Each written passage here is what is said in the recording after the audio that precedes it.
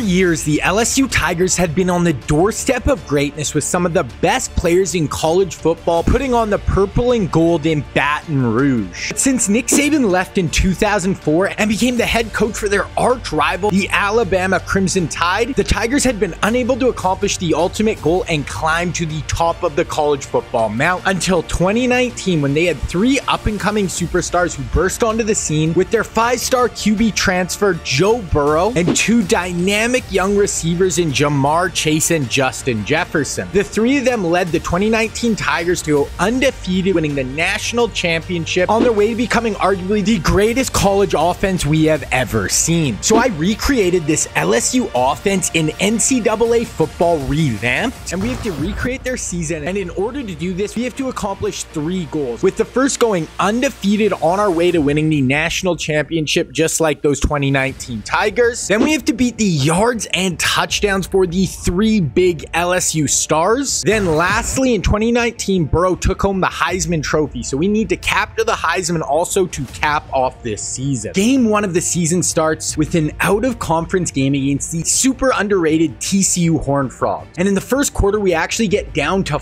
4th and 10 before we were able to hit Jamar Chase streaking down the field for a huge score, giving us the first touchdown of the year. Then right before half, we drive down, get to the 1-yard line, and we fire it into Jefferson to go up 8 at half. Then this was a back and forth affair, and it's 14-all in the third quarter when Burrow escapes from the pocket and delivers this frozen rope into Terrence Marshall for the score to go up 7. Then we get the ball back late in the fourth, a minute left, and it's 3rd and 25, and we were able to hit this huge strike down the field to Justin Jefferson for an absolutely massive play. Then the very next play, we fired into Jamar Chase on a post over the middle, and we were inside the 5 with 40 seconds left in the game. But with 7 seconds left on the clock, we check it down to the flats, and we get tackled at the 1-yard line, and we are going into overtime. But luckily in OT, we were able to do a jet sweep to Chase, and he was able to punch it in, and we were able to take home the victory against TCU and give us a 1-0 start to the season. Then in game 2, we play a completely overmatched UAB squad, and this was an absolute fireworks show, and Burrow was throwing darts all over the field to give us a 57-14 victory. Then in week 3, we had another overmatched opponent in Kent State, and we boat raced them once again. And so far, the trio of Jefferson, Burrow, and Chase are absolutely on fire, lighting up college football. Then rolling to the start of our SEC schedule, and we start with Auburn, and we hung 42 on the board, airing it out all over the yard and putting on a show with the duo of Chase and Jefferson just running roughshod all over defenders, proving that this dynamic duo could light up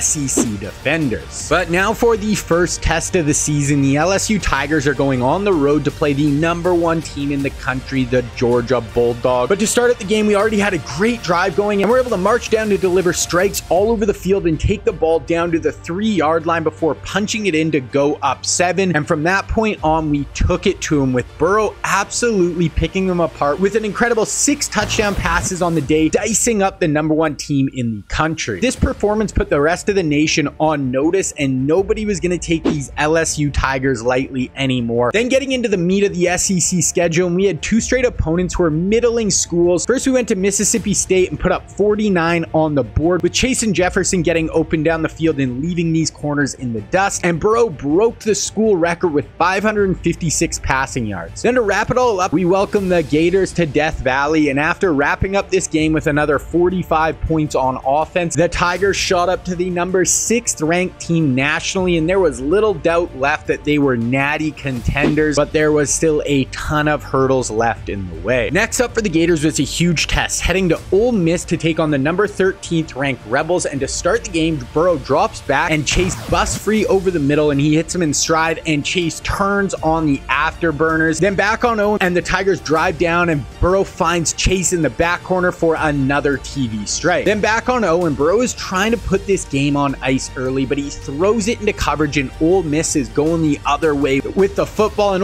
Ole Miss is able to score and cut this lead down to 7. But then Burrow comes right out out once again and leads another spectacular drive where he hits Chase for his third TD catch of the half, and the boys are on fire. Then first play after half, and Chase is able to bust free for another 70-yard touchdown, letting him grab his fourth TD of the game, and he is absolutely sunning this Ole Miss secondary. Once again, this Tigers offense looks borderline unstoppable. So at this point in the year, we are 8-0, and we have jumped from unranked all the way up to the number 3 ranked team in the nation, and we are well on our path to making the national championship. Then stats-wise, here's where the big 3 sit and where they need to get to by the end of the year, so we are well on our way to smashing through all of these marks. Then doing a Heisman check-in, and we are starting to pull away from the field, with Burrow and Chase being 1 and 2 in the polling, and if we keep this up, one of them should take home the award. But there is no rest for the Tigers as they head on the road to Tuscaloosa to take on their arch rival, the Crimson Tide, who have had their number for years. But if we wanted to be serious title contenders, we had to rip this Bama monkey off our back. Starting on offense, and we go right down, fire this strike into Chase for a big pickup. Then we get down to the 1-yard line and punch it in to go up 7. Then Bama is able to tie this up at 7-7, and we get the ball back. But once again, Jamar Chase is uncoverable. He gets in behind the defense for a 60-yard touchdown, showing that this young man is ready for the big time. Then Bama marches down to tie it up once again, then coming out on O, and Burrow tries to force this ball in, and the Tide pick it off and are going the other way, and they have a shot to put a stranglehold on this game. But the Tigers come up big with the stop and get the ball back on their own 20. Burrow drops back, and Jefferson is streaking down the middle of the field, and Burrow hits him in stride for a massive pickup down the field. Then right after that, he hits Jefferson one more time in along the sideline,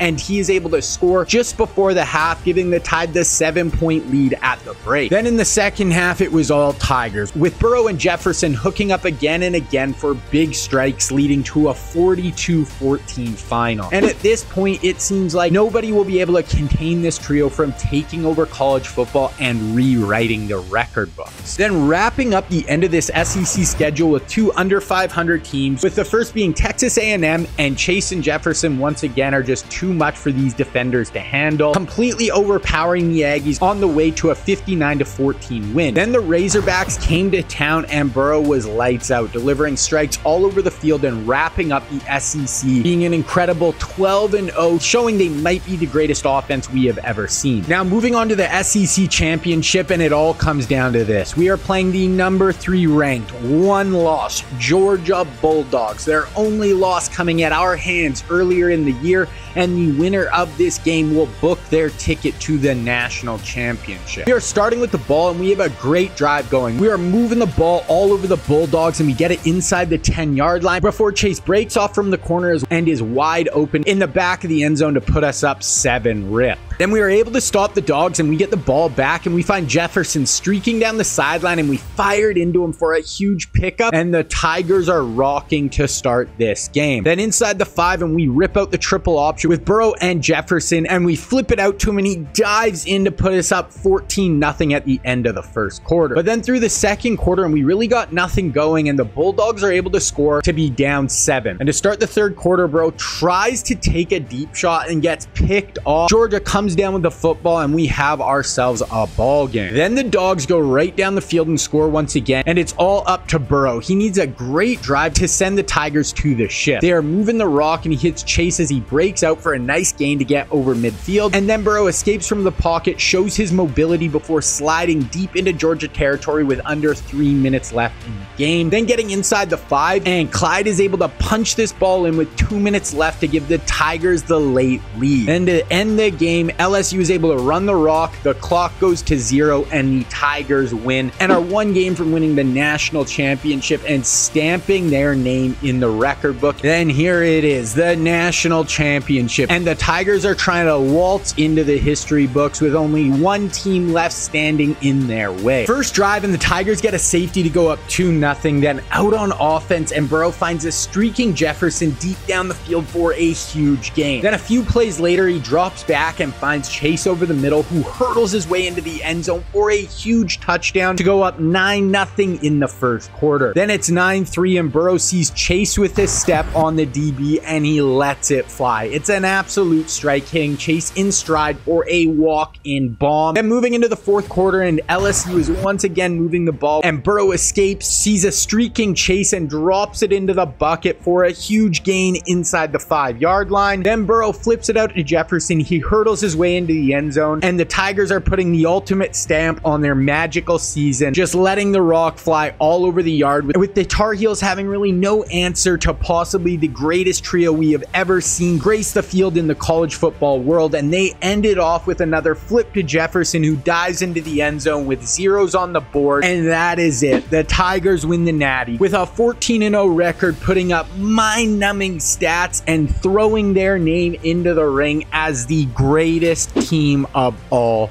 time. So to wrap this season up and looking at our goals, we were able to win the national championship, finishing the #1 ranked team in the nation and being undefeated. So we completed that goal. Then statistically, we were able to beat the yards and touchdown marks for all three of Chase, Burrow, and Jefferson, smashing the record book, with Burrow coming second. So even though technically Burrow didn't win the award, I'm still going to say mission accomplished. So what did you think of this video? What changes would you like to see for the next team we do? And what historical team do you want to see next?